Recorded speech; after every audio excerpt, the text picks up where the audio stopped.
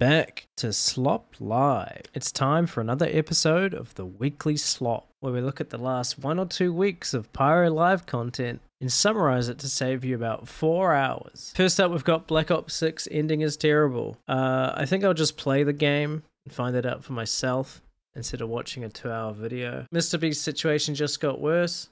This is just Pyro watching the Rosanna Pansino video called Mr. Beast Knew All Along, where she showed messages leaked from an old group chat. This game shouldn't be good. Now I don't know what to think. He just said it was terrible. This is also just a Black Ops gameplay. Streamer uses homeless people for views. An extremely large worm disguised as a kick streamer bought a meal for a homeless person, then proceeded to dine and dash, leaving her with the bill. Kick has now banned the streamer for this, and apparently the founder has also offered $50,000 to the woman for her troubles. The king of mogging? Yeah, I don't want to know. KSI has lost it. I think you already get it. It's just another video of KSI melting down over Lunchly and people's reaction to his song. Not really much else to say there. Sniper Wolf is back. This doesn't really have anything to do with Sniper Wolf. There's a VTuber named Fillion that does React content, and Jax Films did a video on her showcasing that she barely reacted to videos and also wasn't crediting the original creators of the videos. The biggest fall off imaginable?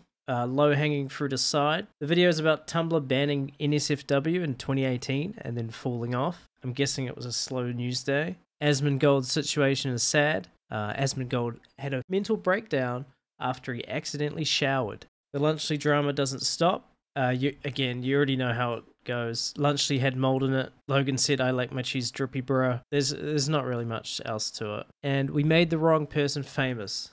Yes, and it was Pyro Live. Thanks for slopping by.